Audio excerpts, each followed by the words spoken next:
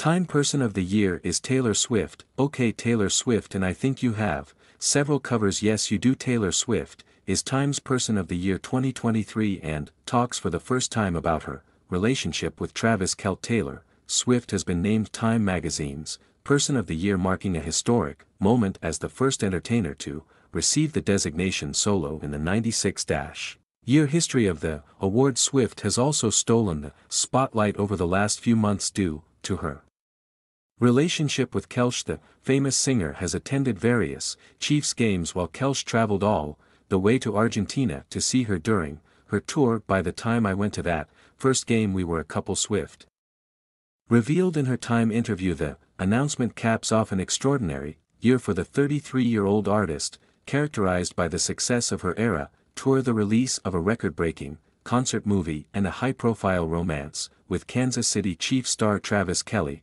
Taylor Swift has finally broken her silence on her budding romance with Travis Kelce and revealed they've been dating for longer than fans think. We are just two people supporting each other doing what we love, Swift said.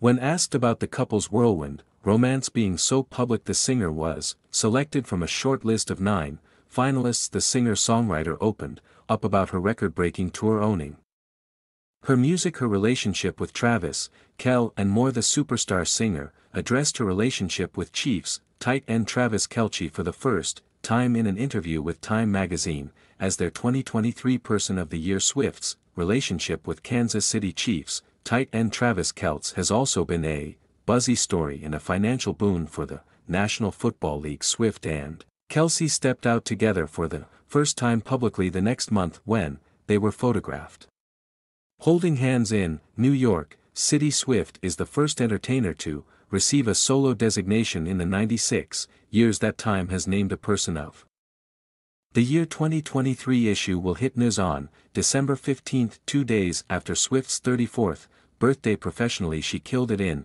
2023, and personally she started dating star tight end Travis Kelce in Argentina. The Kansas City Chief attended her concert where she sang Endgame in her surprise set and changed a Karma lyric to Karma is the guy on the Chiefs coming straight home to me. The love story has played out publicly, boosting ratings for the NFL, spiking Kel jersey sales and propelling the athlete into a bigger universe of fandom. The football player had to move into a gated home for greater security heading into 2024. Swift will kick off the Eyes tour again in Tokyo, Japan and Australia. Her current pinnacle has been a long time coming, but it may also be just beginning. Swift's impact will likely extend far beyond 2023. Of course, her touring will continue in 2024, and as veteran music journalist Holly Gleon told MarketWatch, Swift is serving as an inspiration to a generation of young women. Whether you're a little girl who wants to start a business or write a song or publish a